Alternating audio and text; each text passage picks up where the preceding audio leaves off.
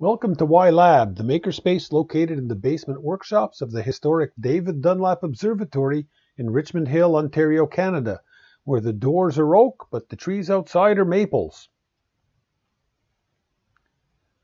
This is lesson 16 of our Canadian amateur radio training.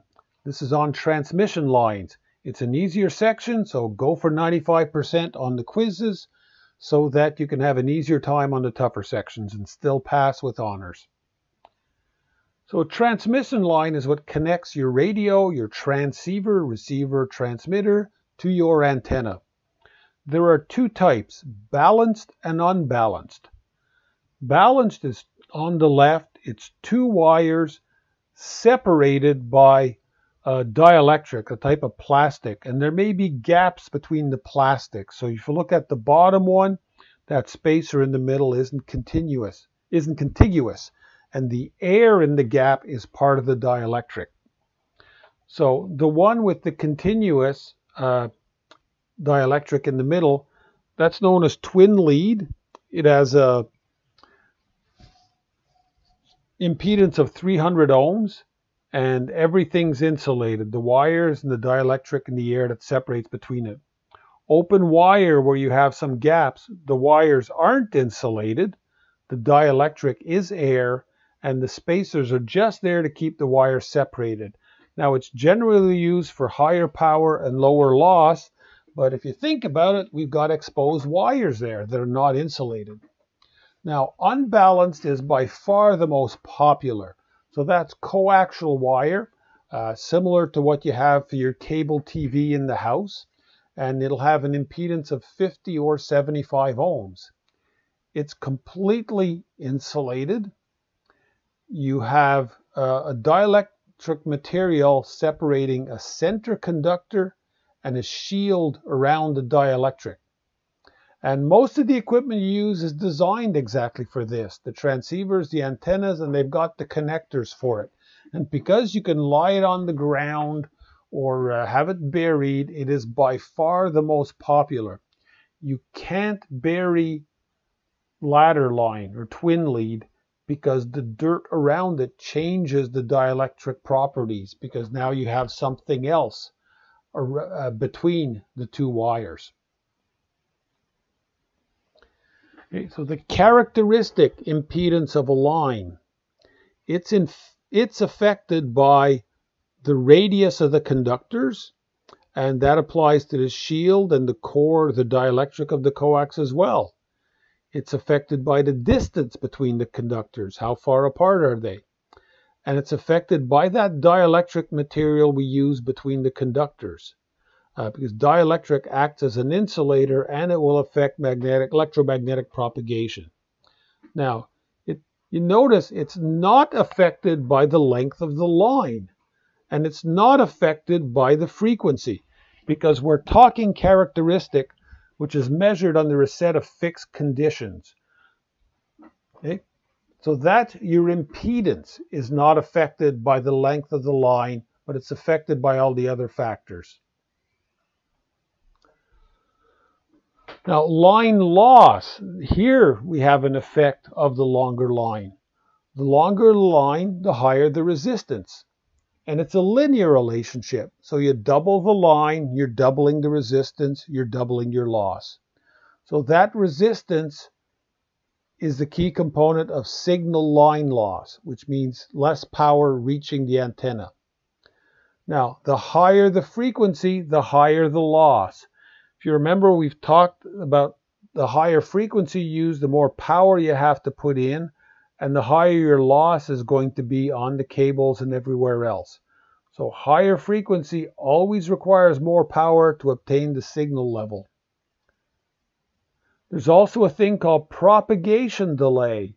Yes, even at the speed of light, you'll get some propagation delay over a longer piece of cable. And the loss for a cable is measured in dB per unit of length.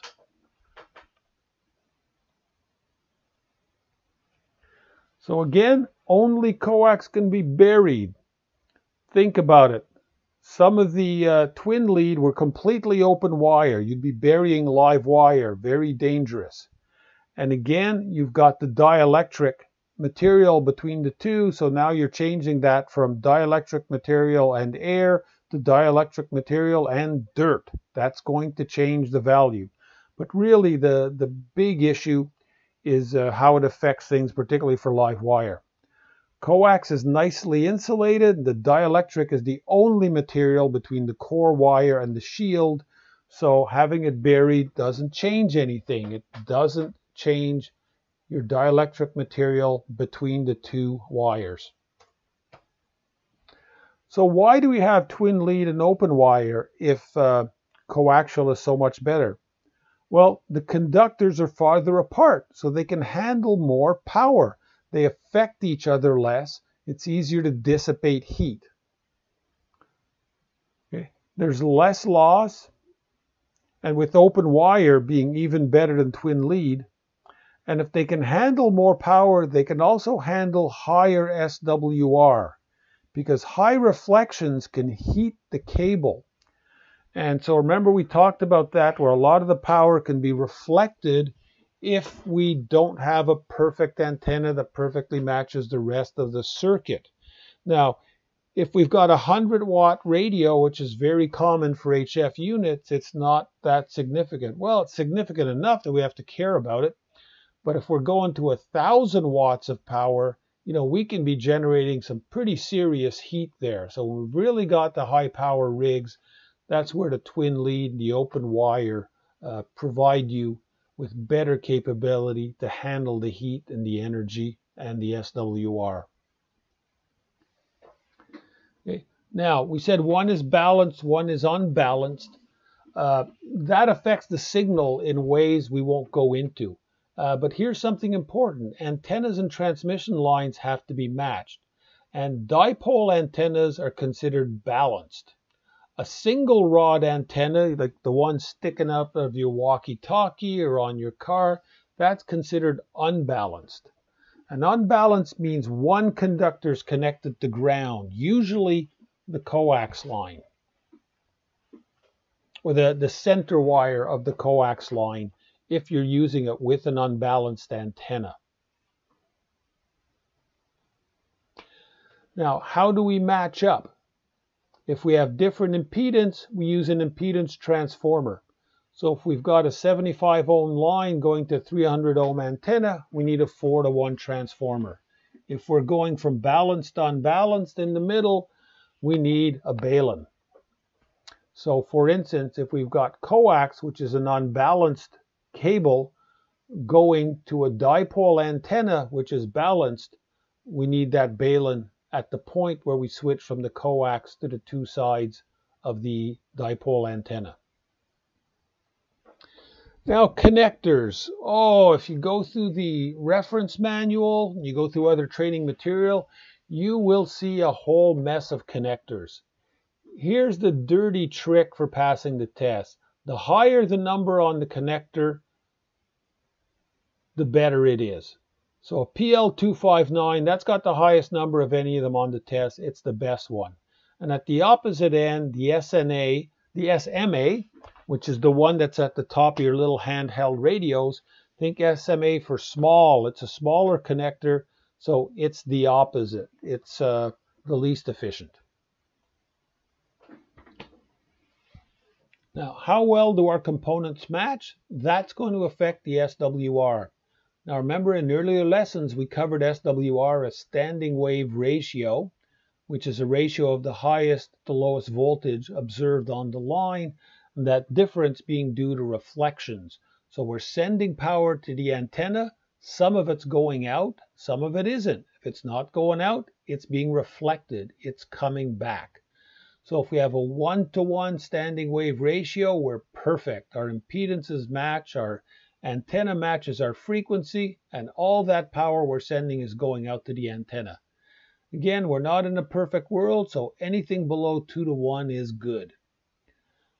Now, in the earlier lessons, we talked about the frequency matching the antenna, but the impedance of the components, if they don't match, that will affect SWR as well. So if a 150 ohm line going to a 300 ohm antenna, that alone will give us a 2-to-1 SWR even if our frequencies match up perfectly with the antenna. If we get a really high SWR, we need to look into it, and it could be because the cable's damaged, a connector's damaged, something's broken, or even disconnected. And a very high SWR means little or nothing is going out that antenna.